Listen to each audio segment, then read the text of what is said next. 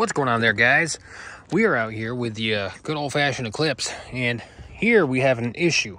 Our issue being our wideband sensor. I have an AEM Series X wideband, and over the last few days, once I get it on the highway, I didn't record anything, but the gauge starts giving me just dashes. So that means that the sensor is either reading faulty or there's something wrong with the wiring.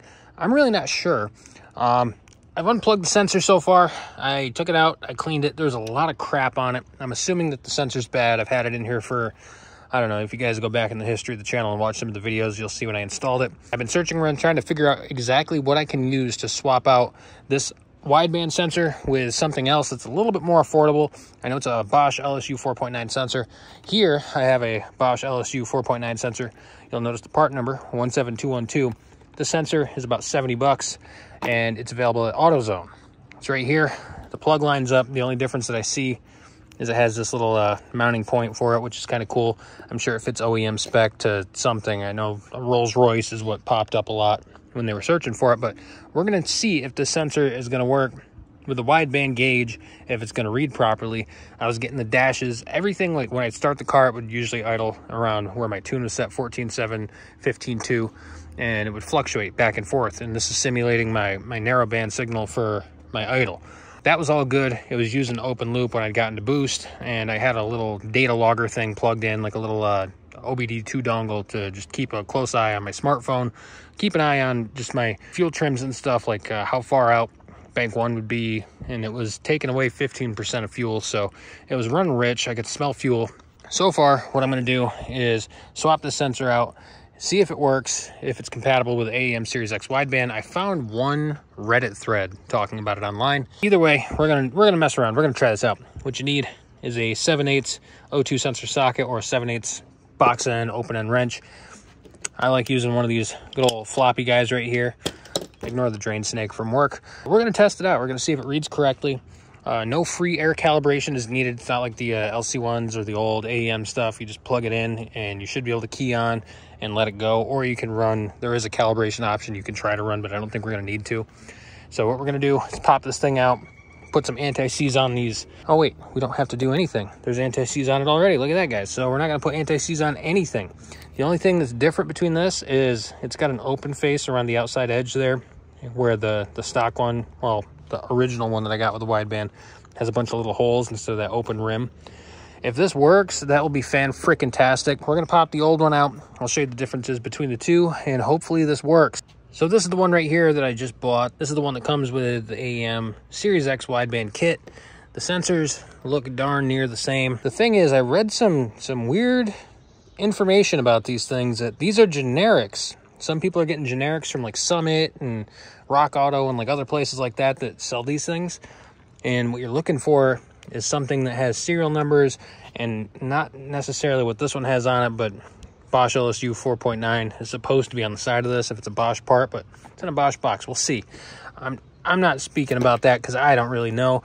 I read a couple of contradictory things about it, but here's the comparison between the older one that came with it on the left and the new one on the right. This one has a bunch of holes in it. This one's just open on the outside and at the tip. I think she should work. The plug is the same. Let me show you the plug in real fast just so you guys can see. Yeah, you can see. Same amount of pins. You got 6 pins here, 6 pins here. Same shape, same shape. Just a little different on the length. We're going to check this out. It was oscillating really fast for the longest time, like nice and standard. It would go 14.7, 15.2, 14.7, 15.2, just at idle. And lately, for the last few days, it's been kind of lagging and then sitting in the 13s sometimes. So I checked the wiring in it. All that looks good. My tap to the ECU, my ground connection, all looks fine. So everything's kind of pointing at a bad sensor. But fingers crossed here, guys. I'm going to go ahead and throw this thing in here, get it plugged in. We're going to test it out. All right, guys, we got this thing thrown in. All I had to do was snip one zip. Anyways, it's in the downpipe. We're going to leave this thing up just because I have to affix it to something here shortly. We're not going to fire it up yet. We're just going to give it the old key on, see if she wakes up or not. Heat. Oh, we're heating. Things are looking good. Oh boy, I think this might work actually. And drum roll. Well, look at that. So apparently it's working. All right. I don't know if it's true or not, but I had a guy rip me apart in the comments a while ago saying not to let it warm up and then start it afterwards because the flash of, cold exhaust gases rushing past the heated sensor would crack it. who knows? Maybe that's what's wrong with it right now. We're gonna let that cool off for a couple of seconds, and let's test fire it, see what the numbers say.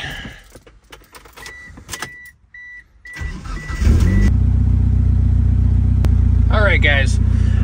I know it seems stupid to say that that worked, but this would not go 14.6, 14.7 to 15.2 and fluctuate like this at all over the last couple of days. This sensor was doing whatever the hell it wanted to, and once I got on the highway about 50 miles an hour, it was straight dashes across here at maximum lean, even though it said on my app that I was running rich. So I think we're going to go ahead and call this a win. I'm going to go ahead and drive this around. I'll post down below in the comments tomorrow. I'm going to upload this video tonight, but I'll post in the comments tomorrow whether or not this fixed it. I stayed out of boost for the last couple of days just because I didn't want to hurt something or melt something, but right now, these numbers were not doing this like they were before. You know what I mean? Like back when I installed this thing, this is exactly what it would do once I got my tune dialed. This looks like it should have fixed our problem, so I'm going to call that a win for right now, but don't hold me to it. Wait till you see that comment posted below. I'll pin it.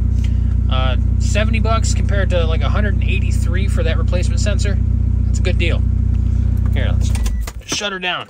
Guys, I guess with some certainty we can say that the Autozone Bosch wideband sensor, the LSU 4.9 sensor, part number 17212, will in fact work with your Series X wideband. And you guys just saw me turn it on and it gave us a reading. I think that this is going to work out good for me. I'm thinking about doing a turbo upgrade here soon, guys. I know I've already showed you how to take a big 16G and turn it into a hybrid TD06 20G. I found another upgrade that I'm really interested in doing because it has a special housing on it. Compressor housing, that is. So we've upgraded the turbine housing from factory to the 7cm one.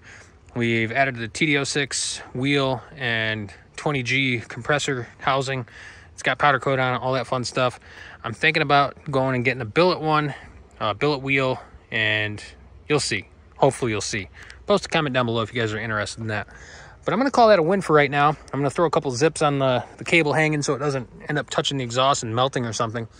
But I'm super pumped that this worked out so far. Again, I will let you know down below once I take the highway tomorrow to work if I get the same readings or not. I don't think I will.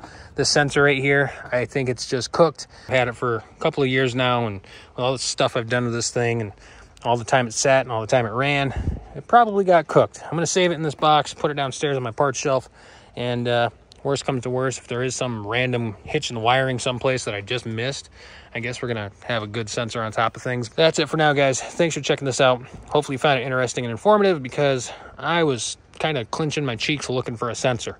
Again, 7/8 O2 sensor socket or open and wrench. Pull that sensor right off, and you can pick up this part number right here for the last time. 17212 at your local AutoZone. All right, guys. Have a good night. I'll see y'all in the next one. Take care.